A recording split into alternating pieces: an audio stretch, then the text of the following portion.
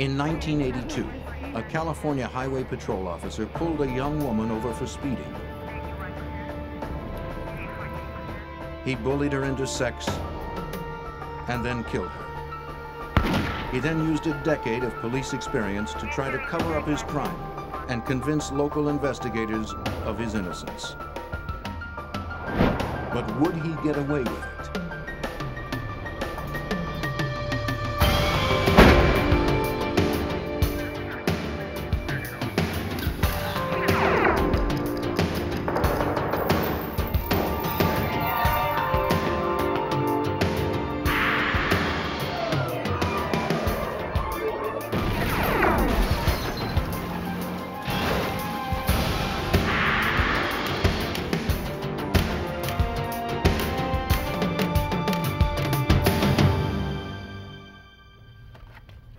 Society depends on trust and authority. It's a system that works, and because it works, we hardly think about it. A uniformed officer demands respect, and we willingly comply. But what if that trust were betrayed? What if a police officer abuses his authority? George Gwaltney was one such cop. The popular and decorated California Highway Patrol officer committed the ultimate violation. He murdered. I'm Jim Kallstrom, former director of the FBI's New York office. When good cops go bad, the full power of law enforcement rallies to repair the damage, rebuild the trust, and deliver justice. The Gwaltney case taxed the resources of both state police and the FBI. He was a cunning adversary, trained in crime solving, and he knew how to cover his tracks. 23-year-old Robin Bishop had left her home in Las Vegas to visit a friend in Los Angeles. But then you gotta carry trays, so you gotta work on yours. Robin had hopes of becoming an actress. Her friend convinced her that if she was serious about acting, she had to move to LA. Okay, let's see. Robin headed back to Vegas to pack up and make the move. She was excited about her future. In Barstow, California, she stopped to call her mother and get a sandwich. Returning to her car, she fell under the gaze of a predator, California Highway Patrolman George Gwaltney. Though he was a highly respected officer and member of the community, Gwaltney had a secret history of stopping women for speeding and then soliciting them for sex in exchange for getting out of a ticket. The night of January 11th, 1982 was no different. He quickly memorized the make and model of her car. He also noticed the Nevada license plate.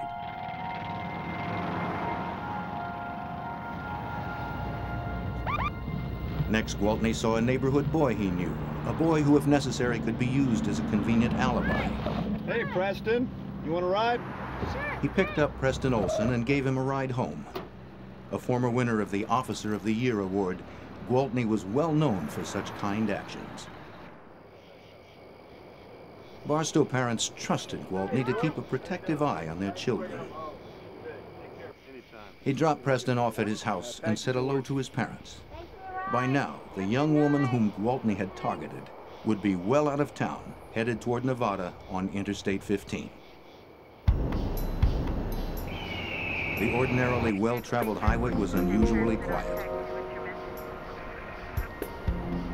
He caught up with her on the empty highway east of Barstow. He turned on his light and siren and pulled her over.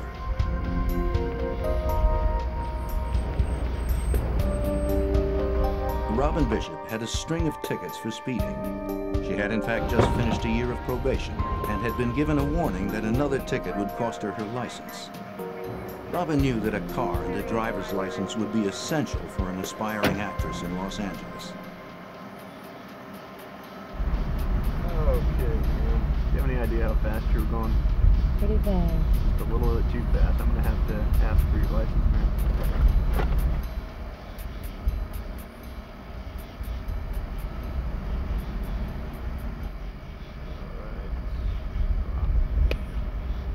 Okay, Robin, I'm going to have to ask you to get out of the vehicle and follow me back to my squad car. She left the keys in the ignition and her purse in the car. Let's take a little walk back to the squad car. Robin was probably surprised to be taken back to the patrol car, but she obeyed. Unfortunately, Gwaltney had more than a speeding ticket in mind. Go ahead and turn around for chance on your head. I'm going to have to cuff you if you can. For speeding? Yep, that's the law. I was just speeding. Gwaltney stood her up against the patrol car and handcuffed her.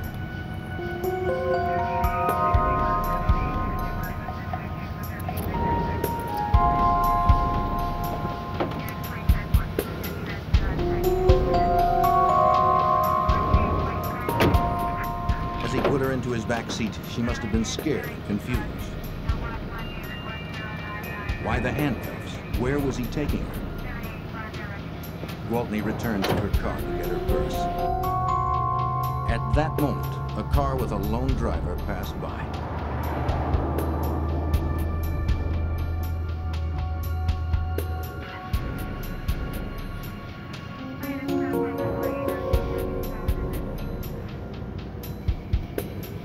Gwaltney retrieved the purse, returned to his car, and pulled away, leaving her car abandoned on the interstate shoulder.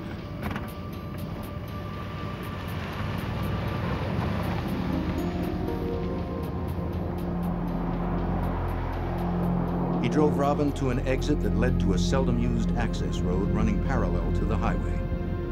It was a place he often went to take a break during his patrol shift, a secluded lookout point where he could observe the highway some 400 feet away, clearly from all directions. There, holding the threat of jail or loss of license over her, Gwaltney raped Robin Bishop.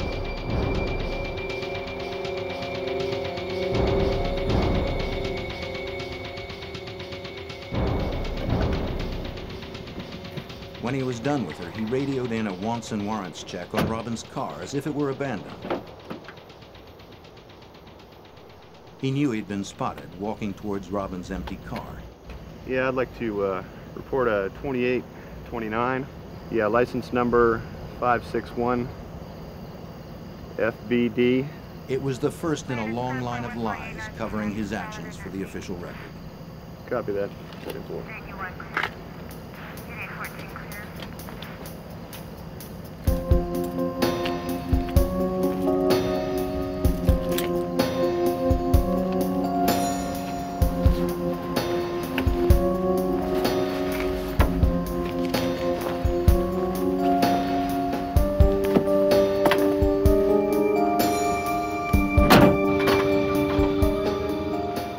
Drove her down the parallel access road to a point where Robin could walk back to her car. He removed the cuffs and let her out of the car. Things were working out for Gwaltney. He'd gotten what he was after and was simply going to let her go. But as she sat on the ground to put on her boots, something happened. Perhaps anger replaced fear now that she was released. Perhaps she threatened him with exposure. Her brother was a prosecutor in Nevada. Regardless, it would be her word against his. But then, as he stood next to his vehicle, he was suddenly caught in the spotlight of a passing deputy sheriff's car. The deputy may well have noticed Gwaltney's patrol car from the highway nearby. Gwaltney could not know whether he had been recognized. Suddenly, Robin's threats became more real. How could he explain being out there on the access road? In a moment of panic, Officer George Gwaltney decided Robin had to be silenced. Gwaltney took a final and irrevocable step. Now, there was no way to distance himself from the dead girl. Frantic, he devised a way out. He called the dispatcher and reported finding a dead body, a possible suicide. Knowing he had only moments before other officers would arrive at the scene, he searched under her head for the bullet that had killed her. As evidence, the bullet had the power to destroy him, but there was no exit wound.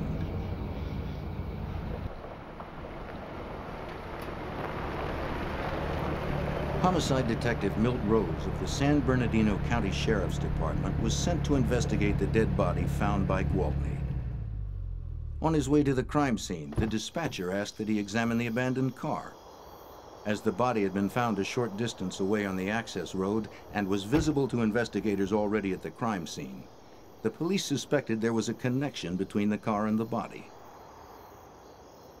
I did not see any obvious signs of any malfunctions. No mechanical breakdowns. The tires were all in good condition. The vehicle was in gear. The keys were inside the vehicle. Why did the vehicle stop at the location it was at?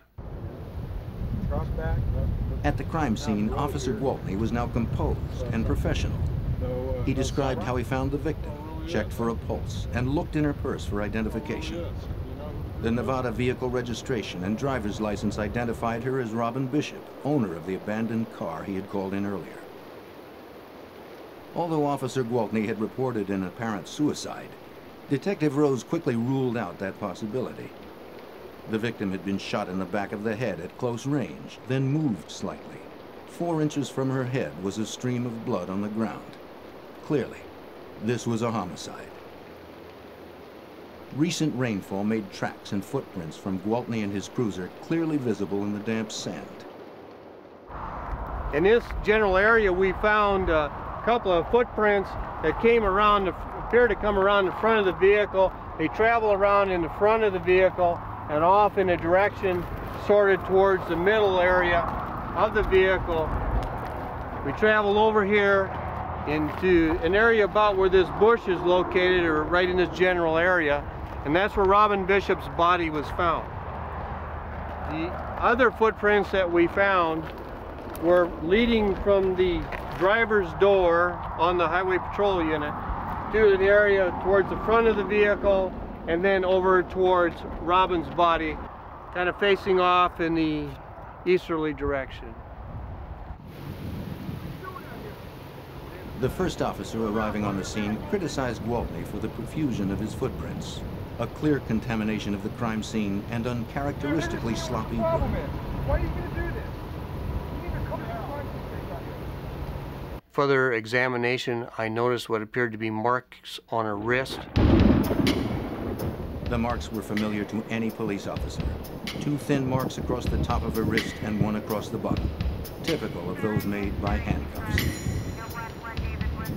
Then, when Detective Rose examined the contents of the victim's purse, he could find no signs of robbery, but the vehicle registration and driver's license were lying on top of the purse's contents, as if they'd been shown to someone and quickly thrown back into the purse.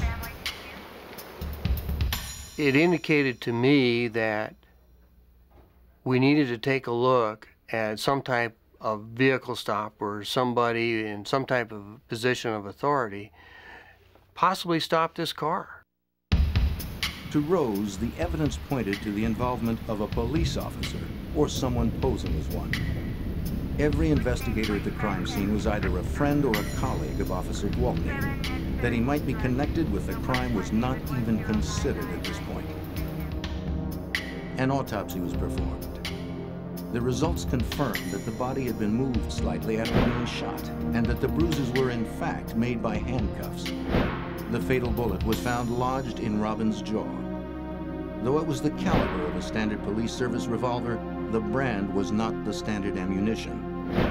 The autopsy also showed that she had had sex within 24 hours of her death, but there were none of the normal physical signs of a forcible rape. The first thing we needed to do was to eliminate people that had been to the scene or could have been in the area. Other highway patrol officers, other deputies, whoever was in that particular area around that time frame. We needed to start with Officer Gwaltney to begin with, because Officer Gwaltney was a person who found the body. Gwaltney's survival depended on staying 1 step ahead of the investigation. When he finished his shift that night, he struggled to remove the gun barrel from the murder weapon. It was the one piece of hard evidence that could conclusively implicate him in the crime. Gwaltney knew his gun barrel left identifiable markings on the bullet that killed Robin Bishop. The next morning, he went to a local gun shop to order a new barrel, which would confuse a ballistics test. But the barrel was not in stock and had to be ordered. Then he took his uniform to the dry cleaner and his holster to the repair shop for re-dyeing and restitching. All that remained was to stall for time until the gun barrel arrived. In Barstow, Rose held a briefing that morning with the police and sheriff departments to discuss the case. He asked all officers on duty the night before to turn in their weapons so that ballistics tests could eliminate them as possible suspects in the crime. Gwaltney made sure to attend. During the briefing, he learned that the fatal bullet had been recovered. By early evening, Gwaltney was the only officer who had not turned in his weapon for testing. The detectives went to his home and asked for his service revolver.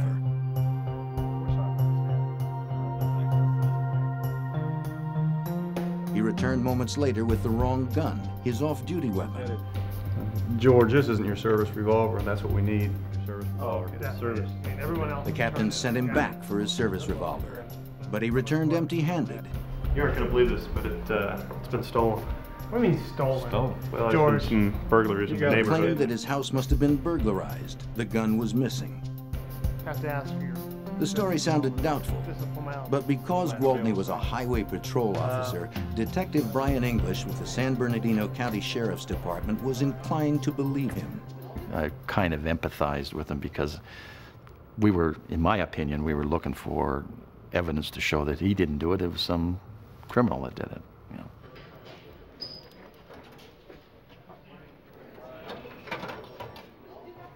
Gwaltney agreed to come to headquarters for questioning. But first, the detectives searched his locker for the missing weapon. They found nothing.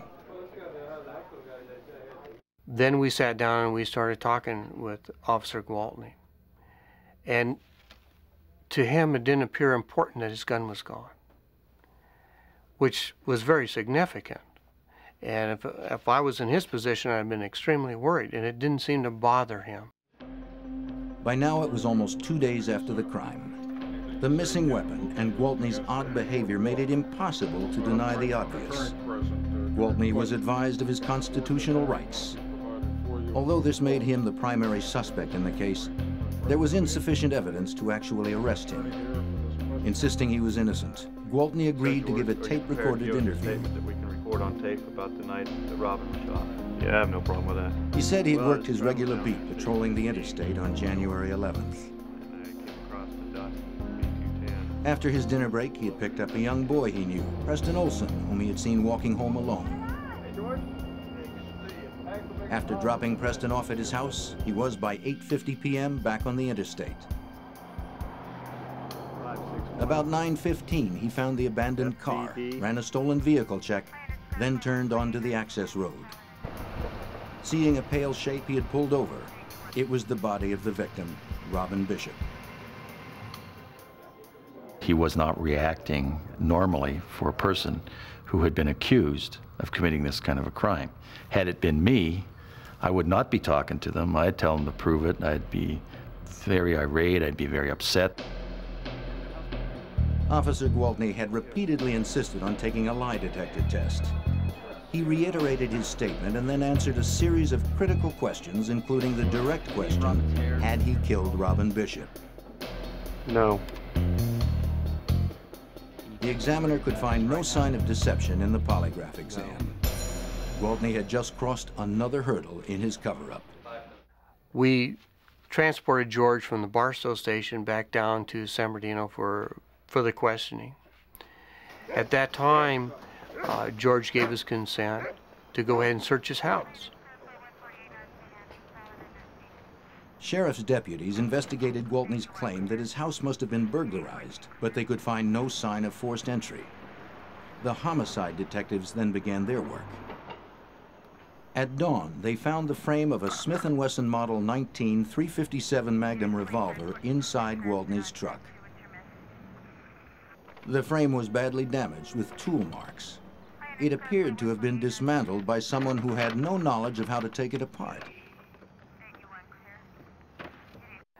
The barrel, which would have been used for a ballistics comparison, was gone.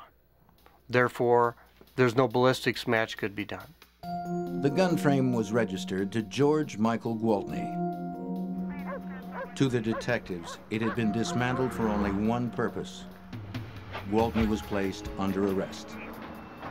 But the evidence was still only circumstantial. a link between the revolver and the tools used to dismantle it had to be found. The detectives returned to Gwaltney's home for another search.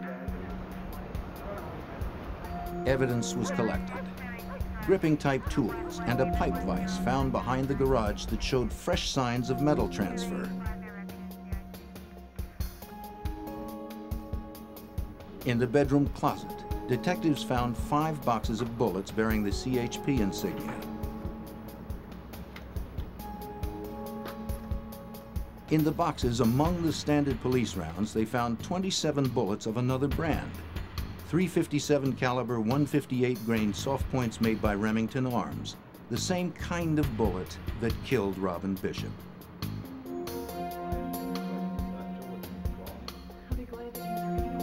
Gwaltney's wife was in a state of shock and disbelief. When questioned, she assured the detectives again and again that George had not been acting strangely or in any way different lately. He was a good husband and a good father to their children. He's a wonderful husband, a very caring father. News of Gwaltney's arrest stunned the small community of Barstow. His fellow officers had known and respected him for decades.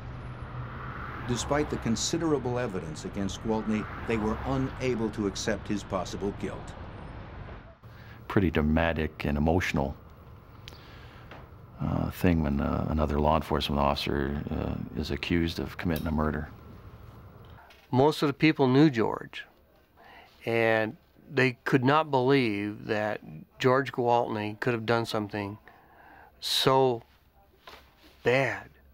I recall a couple of the officers that were close friends of his were in tears when I was interviewing them because they didn't want to believe that George could do this. Even the investigators struggled to come to grips with the conclusion they had been forced to draw. My feeling was, he didn't do it. He couldn't do it. He's a highway patrolman. But the evidence continued to mount. Semen was found in the backseat of Gwaltney's cruiser and in Robin's jeans. A critical report was filed by Sheriff's Deputy Roger Kaufman, who had been out of town the days following the crime and had only just learned of Gwaltney's arrest. He described driving by the exact crime scene area about the time of the murder. From the interstate, he spotted a car's parking lights on the little-used access road. Shining his spotlight on the car, he saw an officer standing by it, but was driving too fast to identify him. Barely minutes later, he heard a very upset Gwaltney calling in a possible suicide on the radio. He'd been surprised to hear Gwaltney, a man known for his unshakable presence, sounding so agitated, but had not given the incident any thought until he learned of the arrest. As the investigation progressed, it became apparent that Gwaltney had used his knowledge of investigative procedure to thwart detectives' efforts to collect evidence against him. His uniform had been dry cleaned, his holster re-dyed and re-stitched, allegedly for an upcoming inspection. Any evidence of blood or tissue transferred from the gun had been destroyed. His footprints had altered the crime scene. When detectives questioned the owners of gun stores in the area, on the theory Gwaltney would have tried to buy a replacement barrel for his service revolver, none could recall him being in their stores. After several months of an internal investigation, Gwaltney was fired from the California Highway Patrol. Okay, bye. Now convinced that he had committed the worst imaginable crime, detectives were still unable to prove Gwaltney was lying. His wife and friends still solidly supported him. 9 months later, the trial began, with prosecutor Betty Kennedy confident that the considerable evidence, though mostly circumstantial, was strong enough to result in a quick conviction. In his opening statement, defense attorney George Porter told the jury that George Michael Gwaltney was the victim of a frame-up, possibly by someone in his own department. Someone stopped Miss Bishop, as he would show, but it was not George Gwaltney. The defense produced a key witness, railroad worker Dennis Gubler, who testified that he had passed Robin Bishop's empty car on the highway shoulder that night. A light-colored car was parked 50 feet behind it. Gubler described to the jury a man carrying a flashlight who was approaching Bishop's car. His description, however, seemed to eliminate Gwaltney as the man he saw. Other suspects, Porter contended, must be considered. The prosecution constructed a precise and elaborate timeline for the jury, from Robin's final phone call to her mother in Barstow to Gwaltney's radio call reporting the discovery of her body. The timeline included all of Gwaltney's known actions and time for the murder as well. The prosecution believed its case was bulletproof. Travel times, the pickup of the Olsen boy, the deputy's sighting, the radio calls, everything. But Gwaltney's attorney countered by producing dozens of witnesses, CHP colleagues and personal friends who testified to his impeccable character and record. He used the timeline itself to cast doubt on the series of events. Could Gwaltney possibly have had enough time, barely 20 minutes, to do all he was accused of? The defense easily challenged the scientific analysis of the semen samples from the car and the victim. The technology for using DNA in the courtroom was still 6 years in the future. In addition, Porter was able to cast doubt on the prosecution's inconclusive tool mark analysis of the gun frame and tools taken from Gwaltney's vehicle and residence. Nevertheless, the prosecution believed the bullet evidence and the dismantled gun frame would be enough to convince the jury. The strongest evidence that we had in the particular case was the frame of the gun. How can you explain the frame? How can you explain why it was in the vehicle? Why was it taken apart? Why was the barrel missing? Why was the cylinder missing? The grips, the hammer, the trigger? Why? Gwaltney was prepared and polished, providing the defense with its best witness, himself. He had an answer for everything that was questioned to him. And every answer he had was feasible. And what their defense tactic was to put a small amount of doubt into each one of the items of evidence that we presented. And that's what they did. And George did an excellent job of tying up all the loose ends when he testified. In the end, the testimony of 50 witnesses in 30 areas of expertise and all the accumulated evidence failed to convince the local jury. After 4 days, a deadlock was declared, 8-4 in favor of acquittal. George Gwaltney was a free man. Nothing is, as some people say, a slam dunk. And you never know which way the jury's going to go. You never know which evidence the judge is going to let in and which evidence the judge won't let in. So, because I wasn't involved in the daily routine, I was very much surprised that George was not found guilty. We spoke to a number of the jurors, and a few of the jurors thought there was a good possibility George was the one responsible, but they couldn't believe he actually did it. And if he did do it, he was a highway patrolman. He worked hard. He worked for the community. He was respected. We just couldn't find him guilty. Still believing George Gwaltney was guilty, prosecutors were determined to get a conviction. Less than 1 year after the mistrial, Gwaltney was tried again in Superior Court. But with little new evidence presented, the trial ended in another deadlocked jury, 7-5 in favor of acquittal. George Gwaltney walked away, seemingly out of reach of the law. I was stunned. I sat around for several hours just thinking about it, rehashing what could have we done to change the outcome. What could we do if and when there's another trial? Arguing the appearance of harassment, the judge denied prosecutors a third trial. It appeared that George Gwaltney could not be brought to justice in the town of Barstow. We felt, and I was convinced, that George killed this lady and that we needed someone to come in and prosecute George. George needed to pay for what happened. From the moment of Gwaltney's arrest, the FBI had been watching this case with great interest. Anytime a homicide involving a police officer takes place, the FBI monitors the investigation. After Gwaltney was acquitted a second time, there was enormous public pressure to find the truth surrounding Robin Bishop's murder. The FBI's Los Angeles field office decided it was time to intervene. The FBI knew that George Gwaltney could never be tried again for Robin Bishop's murder in the state of California. But in a federal court, he could be charged with violating her civil rights. By killing Robin Bishop while he was on duty, George Gwaltney had committed a federal crime. By taking her life, he had violated her civil rights. This had never been argued in a criminal trial before. But the FBI and federal prosecutors believed the Bishop murder was a perfect test case. The case was assigned to Special Agent Michael Randolph. Gwaltney was like a wolf in the sheep pen. The local law enforcement didn't know that he was the perpetrator. He was the person that had committed the murder, so he would stay one step ahead of them, destroying evidence. And this is a significant reason that the locals were unsuccessful in their prosecution. They didn't realize what they were dealing with. Exhaustively reviewing the crime scene photographs, Agent Randolph's attention was caught by a photo. It revealed the contents of the trunk of Gwaltney's patrol car the night of the murder. In it, he spotted a small box of ammunition. He sent the photos off for enlargement and analysis.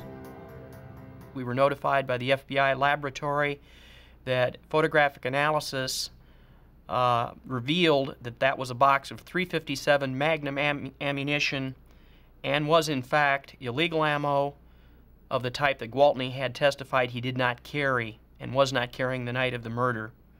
It was also, we believe, the same box of ammo that was collected from his house. Agent Randolph had just caught George Gwaltney in his first lie. We knew that he had lied about one thing at the two local trials. There had to be other things that he had lied about.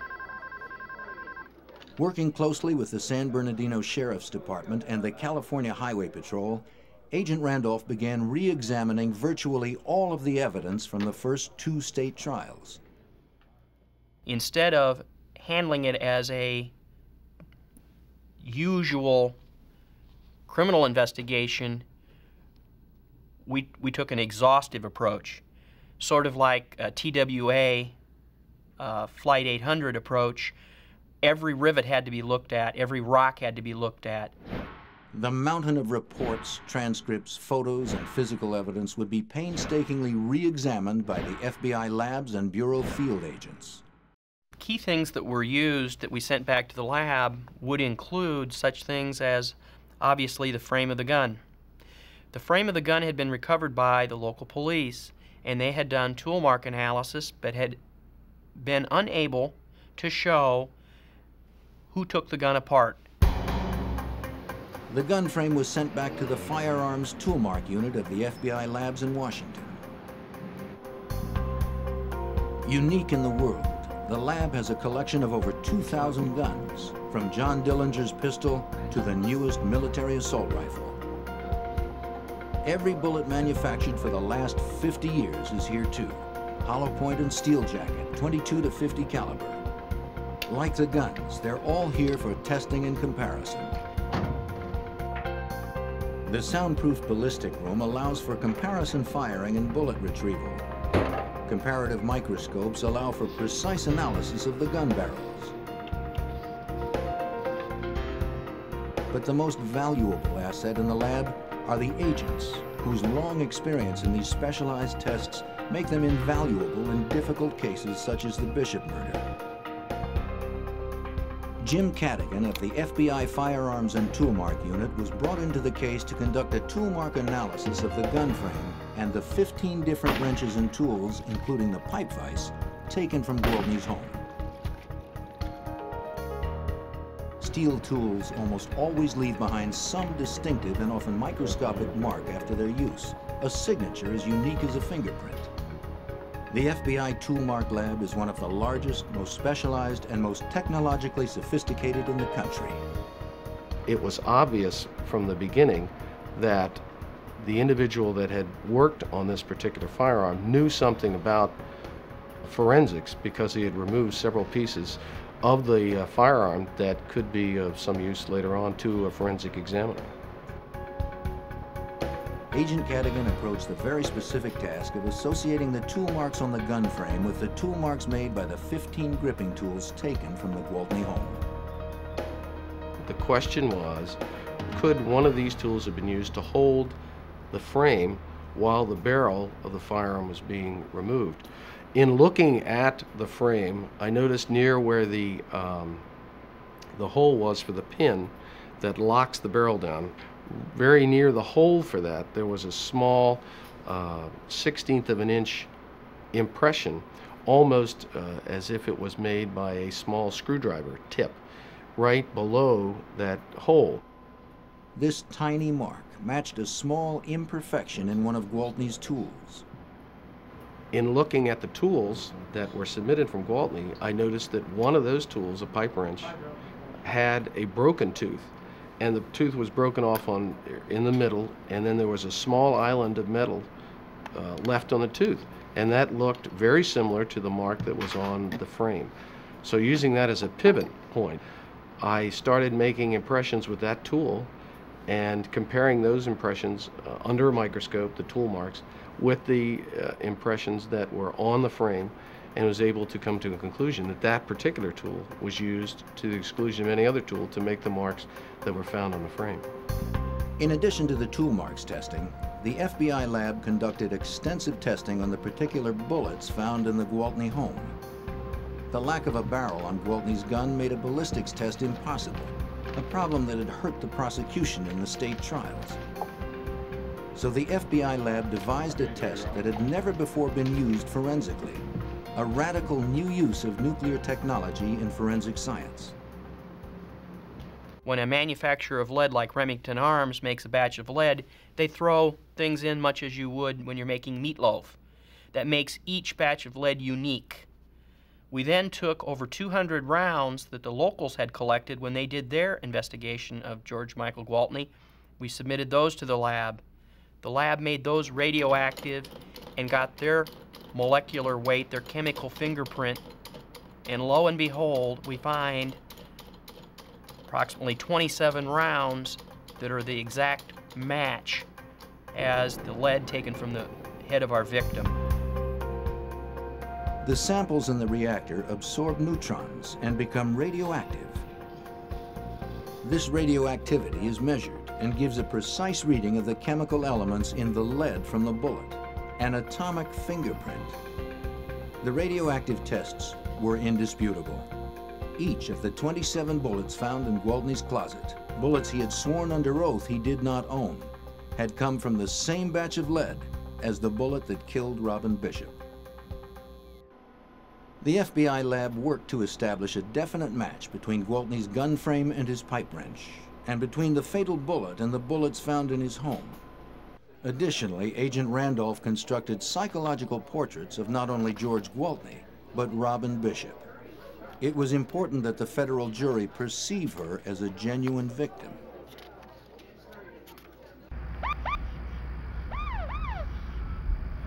Robin Bishop was raped by someone she was taught to respect and trust, an officer of the law.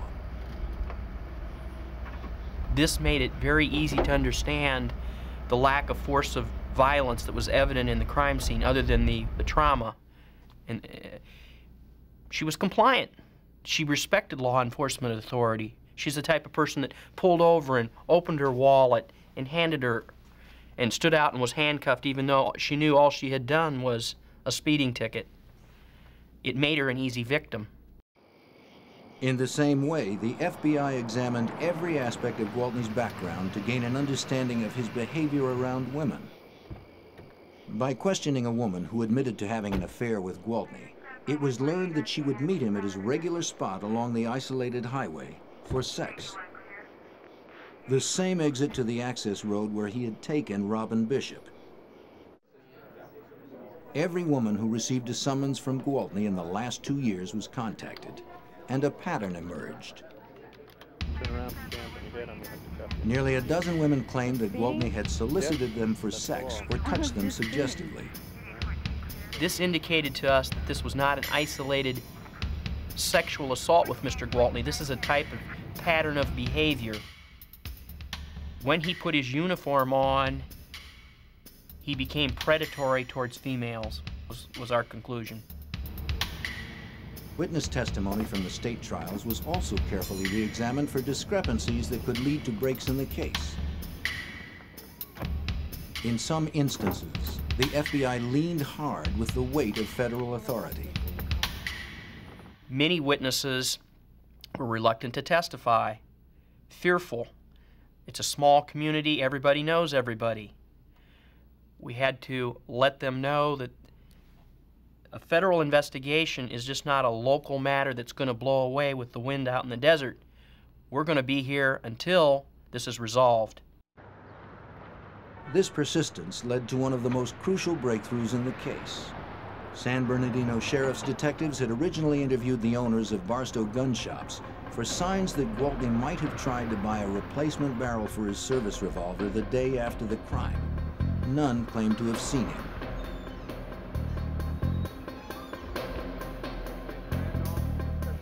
One of those interviewed was a Mr. William Addington, owner of the Powderhorn gun shop. He had denied during both state trial investigations that George Gwaltney had been in his shop the day after the murder. But printouts from the shop's phone bills caught Addington in a lie. And we found toll records that show the day after the homicide, late in the afternoon, after the briefing that Gwaltney had attended, Mr. Addington had made a phone call up to this gun shop in Sacramento attempting to order a barrel for the type of weapon that Mr. Gwaltney carried that was now missing the barrel. Now confronted by the FBI with this evidence, Addington admitted that Gwaltney had been in his store trying to buy a barrel for his revolver the day after Robin Bishop's murder. Addington had previously lied to state investigators in an effort to avoid getting involved. Fearing that lying to the FBI was a felony, Addington broke down. Reviewing the timeline of events, the FBI found that Gwaltney had created a false alibi to cover his visit to the gun shop and shoe repair shop where he'd had his holster cleaned and dyed, claiming to be on duty at the time. Gwaltney's story was falling apart. But the most important part of the timeline that the FBI reviewed was the pickup and delivery of the neighborhood boy Preston Olson. The problem with that story was nobody had ever sat down with Preston Olson. He testified at 2 trials, and he verified what Gwaltney said. But as the FBI went over the events with Preston and his mother, minute by minute, they realized that Officer Gwaltney had actually left the boy's house a half-hour earlier than his original testimony. Preston never owned a watch and had never timed it, and nobody had ever done a timeline analysis with him. This new information and the resulting revision of the timeline was one of the most important developments in the FBI's case. We didn't stop for anything. There was no traffic whatsoever. He can't change his story. He's locked himself in on 2 local trials to the local timeline. So the timeline was very significant. It gives him a half-hour he has no explanation for.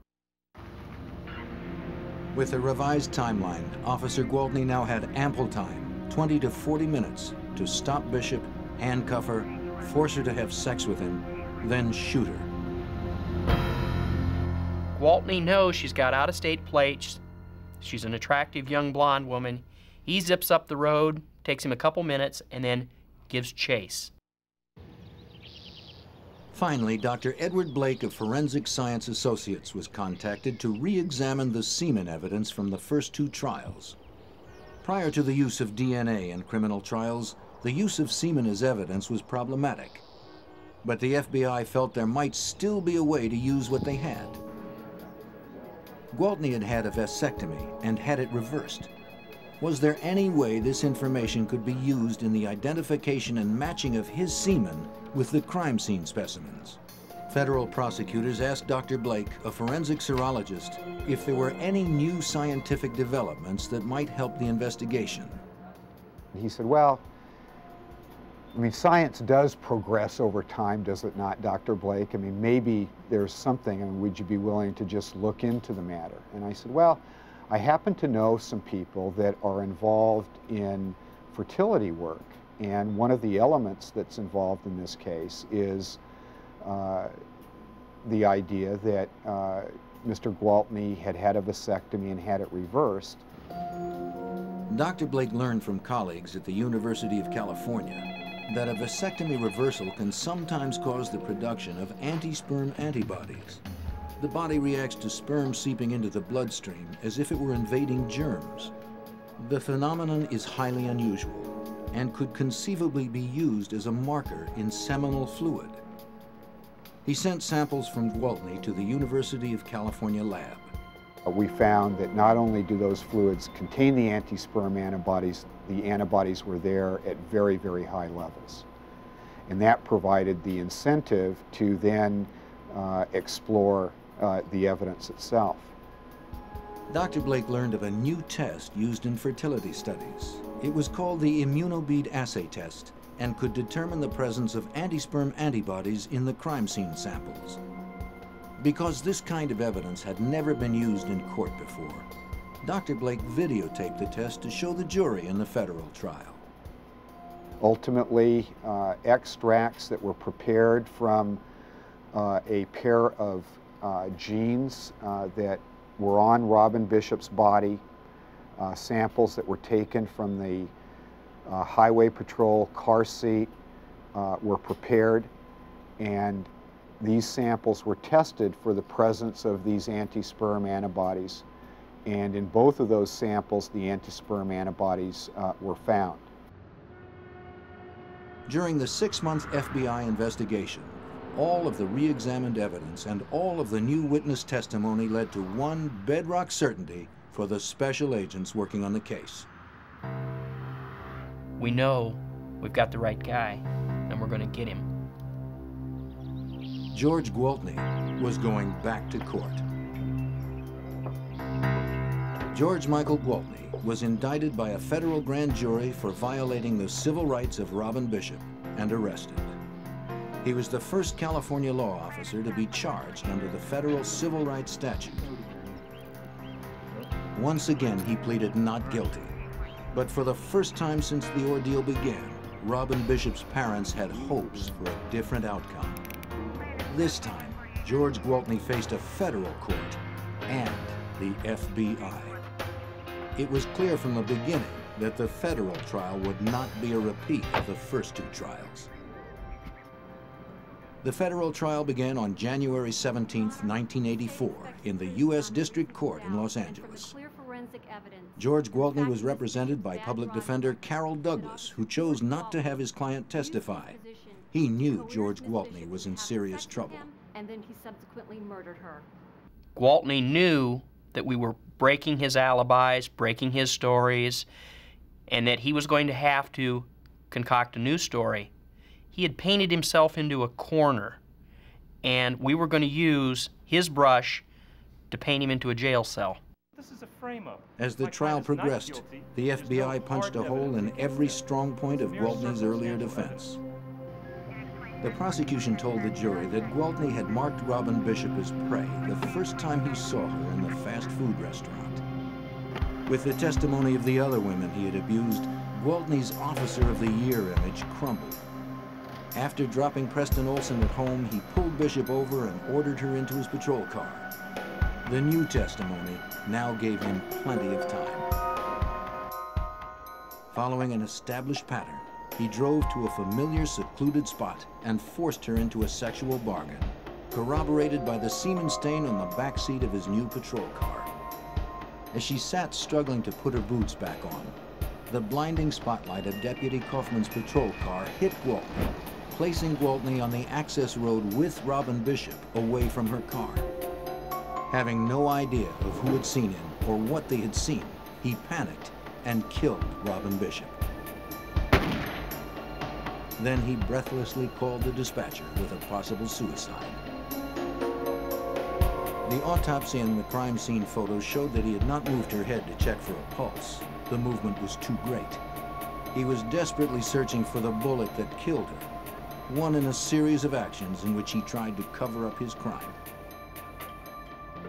That night, Gwaltney roughly removed the barrel from the murder weapon which left the microscopic tool-mark fingerprints that matched the gun frame with Gwaltney's tools. But perhaps most damning in the courtroom was the controversial immunobead assay test. Videotape of tested samples from Robin's jeans and the car seat show the tiny beads attaching themselves to the sperm. What you can see in these videotapes for the appropriate specimens, that is, specimens that contain the anti-sperm antibody, is the final stage of the analysis. Live sperm were shown swimming through the medium with the beads attached, indicating that the antibodies were present in both specimens. Dr. Blake was allowed by the judge only to indicate percentage results of his testing. He testified that Gwaltney's blood type put him in 12% of the population. Of that 12%, only 5% of those would test positive for the presence of anti-sperm antibodies. Less than 1% of the population could possibly have had sexual intercourse with Robin Bishop that night. As much as the defense might argue that the rest of the evidence was circumstantial, the scientific evidence was overpowering. The verdict was returned swiftly. When the jury walked in, they would not look at Gwaltney, and it was very clear that they had a guilty verdict. As far as I was concerned, I was pleased and that George had to suffer the consequences of his action, and that Robin Bishop's death didn't go uninvestigated. It was, it's a case you'll never forget. You took advantage of a vulnerable person. The judge gave George Gwaltney the stiffest possible sentence, a maximum federal prison term of 90 years and a minimum term of 30 years before becoming eligible for parole. Mr. Gwaltney, you have 12 years betrayed your later, badge. George Gwaltney died in prison of a heart attack. To the end, he claimed he was innocent and had been the victim of a frame-up.